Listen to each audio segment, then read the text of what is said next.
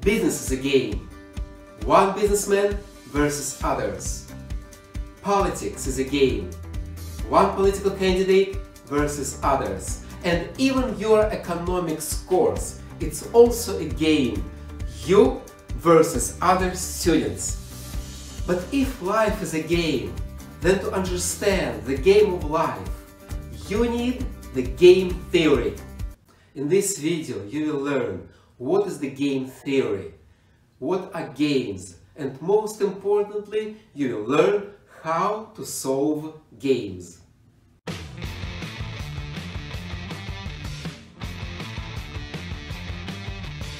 This topic, the game theory, is close to my heart because my own PhD thesis was on the game theory, and I chose it because when I learned the game theory, I was seduced by its mathematical beauty and elegance.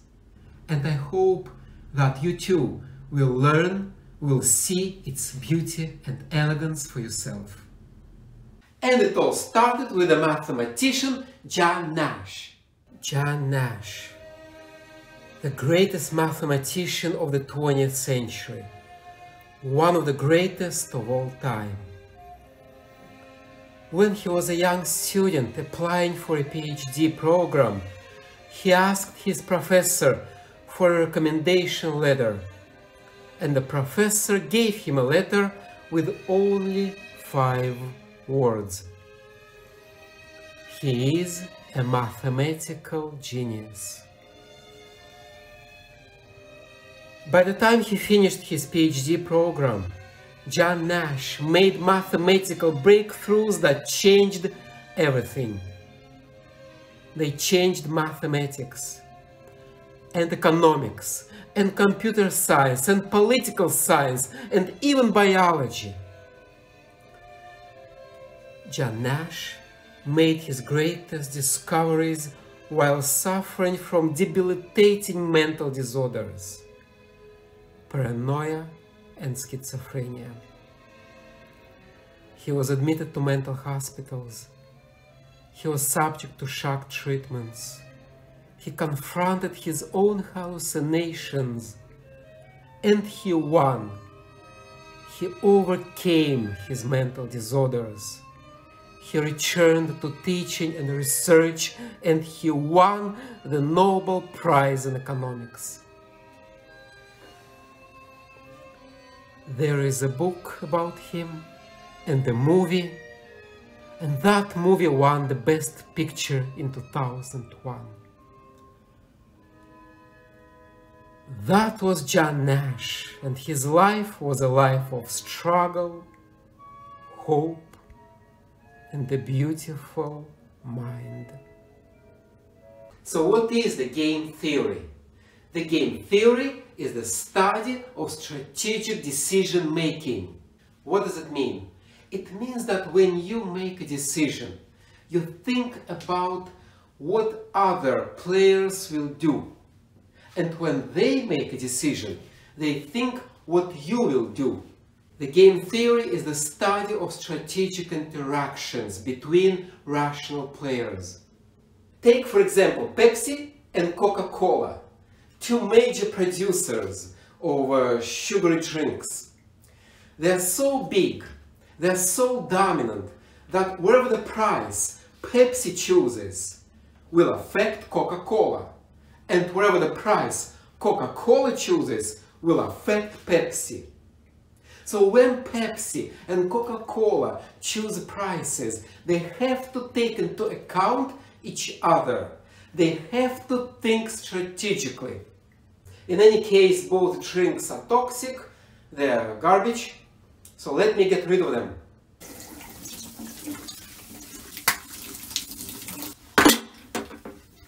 Now, what is a game?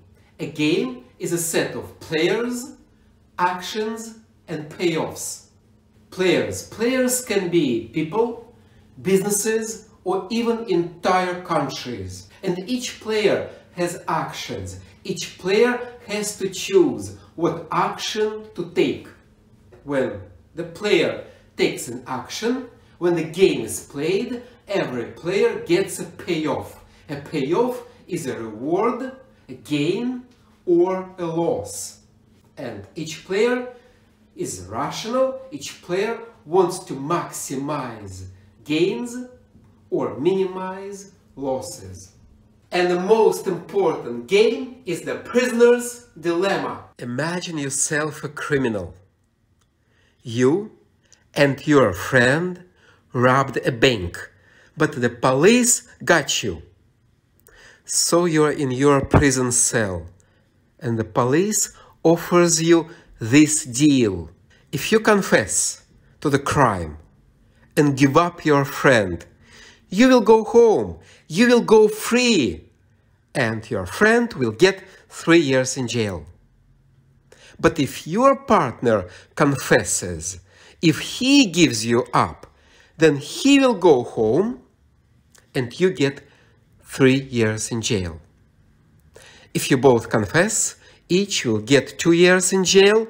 If you both deny and stay silent, 1 year in jail each. So imagine yourself sitting in a prison cell, thinking what to do. Should you confess or deny? Should you confess to the crime and give up your partner, or should you stay silent? So let's solve this game. Now we have 2 prisoners and 2 actions. We can create a 2 by 2 matrix.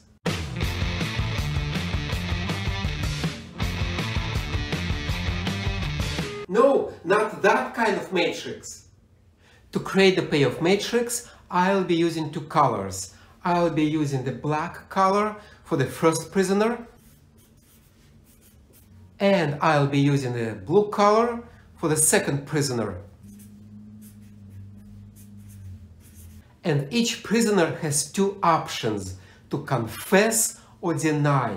The first prisoner has 2 options to confess or deny.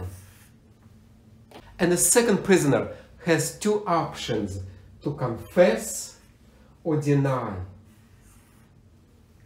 Now in this matrix we'll put payoffs, the years in jail for each prisoner in each situation. Look at this outcome when prisoner number 1 confesses and the prisoner number 2 also confesses. In this case, prisoner number 1 gets 2 years in jail, and the second prisoner will get 2 years in jail. The first number will represent the payoff of the first prisoner, and the second number will represent the payoff of the second prisoner. Now look at this situation. In this situation, prisoner number 1 denies, he stays silent, while prisoner number 2 confesses. In this situation, prisoner number 1 gets 3 years in jail, while prisoner number 2 goes free. Look at this situation. This outcome is the opposite of this one. In this outcome, prisoner number 1 confesses, while prisoner number 2 denies. In this case, prisoner number 1 goes home, he goes free, and the second prisoner gets 3 years in jail. And the last outcome is this one, when each prisoner denies, when prisoners stand up for each other and stay silent. In this case, the first prisoner gets 1 year in jail, and the second prisoner receives 1 year in jail too. And this 2 by 2 matrix is called the payoff matrix. It's called the payoff matrix because it shows payoffs, gains or losses, in this case losses, that each player gets. And in this case, each player, each prisoner wants to minimize his losses, wants to minimize years in prison. Imagine yourself as this prisoner, sitting in your prison cell, thinking what to do. How would you make a decision if you didn't know what the other person will do? Will he deny? Will he confess? You don't know. So how do you make a decision? You make assumptions. Assume that your partner is going to confess and give you up. What should you do? Now assume that your friend is going to stay silent. What should you do? So let's solve this game for the first prisoner. Prisoner number one doesn't know what the second prisoner will do, so he will make assumptions. Assume that the second prisoner will confess. In this case, this is the situation that the first prisoner will face. Assuming that the second prisoner confesses, the first prisoner has a choice to confess or deny. He has a choice between 2 years in jail or 3 years in jail. A choice between -2 and -3. Which one is better? 2 years in jail is better, so underscore it. Now let's assume that the second prisoner denies. In that case, this is the situation the first prisoner will face. The second prisoner stays silent. In this case, the first prisoner has a choice to confess or deny, to go free or get 1 year in jail. What is better? Going free, 0 years in jail is better. Underscore it. Now notice that the first prisoner should confess no matter what. If his friend confesses, the first prisoner should confess. If the second prisoner denies, the first prisoner should confess. In the game theory, we call it a dominant strategy. In this case, confessing is a dominant strategy. A dominant strategy is a strategy that you do no matter what. No matter what other people do, you should do this. In the prisoner's dilemma, for example, your friend confesses, you should confess. Your friend denies, you should confess. You should confess no matter what. That's a dominant strategy. Now, let's solve this game for the second prisoner. The second prisoner will also make assumptions. The second prisoner will assume that the first prisoner will confess. If the first prisoner confesses, then this is the situation that the second prisoner will face. Assuming that the prisoner number one confesses, the second prisoner will have a choice between confessing or denying, between 2 years in jail or 3 years in jail. Which one is better? 2 years in jail is better. Underscore it. Then, the second prisoner will assume that the first one will deny. In that case, this is the situation the second prisoner will face. He will have a choice between confessing or denying, between going free or staying in jail for 1 year. Which one is better? Going free. Underscore it. And the cell with 2 payoffs underscored is the solution to this game, Nash equilibrium. In this case, this is the cell with 2 payoffs underscored, the Nash equilibrium. But the Nash equilibrium is not -2, -2. No, it's a set of actions. You need to tell the players what to do. So Nash equilibrium. The first prisoner should confess. and the second prisoner should confess. The Nash equilibrium is confess, confess. So how to solve games?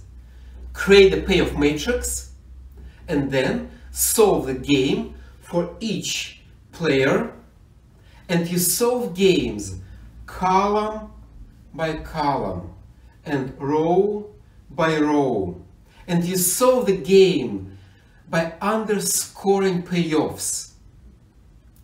If you just pick a cell and you claim it's a Nash equilibrium and you didn't underscore the payoffs, it's wrong. It's not a game theory. It's voodoo. It's not science. You need to solve the game column by column and row by row, and you solve the game by underscoring payoffs. And then you find a cell with two payoffs underscored, and that cell with two payoffs underscored, that's a Nash equilibrium. We just solved the prisoner's dilemma, and we found that the Nash equilibrium is confess, confess. Is this the best outcome? Is it the best for our prisoners to confess? No. The best for them would be to deny, to suffer 1 year in jail and then going home. -1 is better than -2. But our prisoners cannot achieve this outcome. To see this, let's imagine that our prisoners can talk. In the prison yard, they meet and they talk and they decide to stay silent. Will that change anything? No. The agreement will fall apart immediately. Because after they talk, they go back to their cells. And each prisoner in his cell will solve this game again. He will think, if my friend stays silent, as we just agreed, what should I do? I should confess. I should give him up, because I will go free. But if my friend cheats on me, he gives me up, what should I do? I should confess. I should give him up, because then I will avoid years in jail. Each prisoner will solve this game and they will come to the Nash equilibrium, confess, confess again. You shouldn't trust your criminal friend. And by the way, he doesn't trust you either. Our prisoners are rational individuals. They see the best outcome. They see that deny is the best, but they cannot achieve it. And that is the beauty and the paradox of the prisoner's dilemma. People see what's best for them, but they can't cooperate. They can't achieve the best outcome. They make each other worse off. Don't think about the prisoner's dilemma as something only the prisoners face. No. We can see the prisoner's dilemma everywhere. And by we, I mean people and businesses and governments and even entire nations. I'll give you two examples of the prisoner's dilemma. One example will be from business and another example from politics. Boxing Day sales. And at good old times, the Boxing Day sales would happen on, wait for it, the Boxing Day, the day after Christmas, December 26. That day, stores would cut prices and they would have a sale. These days, all stores run Boxing Day sales and Christmas sales starting in November. What happened? The prisoner's dilemma happened. Because someday, some store decided, what if I run a Boxing Day sales a bit early? I'll get all the customers and I will make a lot of money. Then that store ran a sale. And then another store. And then another store. And the result is all stores start Boxing Day sales and Christmas sales in November or even October. Stores cut prices, lose money, and make each other worse off. Another example is almost every military conflict. There are two armies. They don't trust each other. And if one army thinks that the enemy might attack them, then it's better to attack them first. But the enemy thinks the same way, that if this army prepares an attack, then it's better for them to attack first. The result is two armies are constantly attacking each other, making each other worse off. The prisoner's dilemma.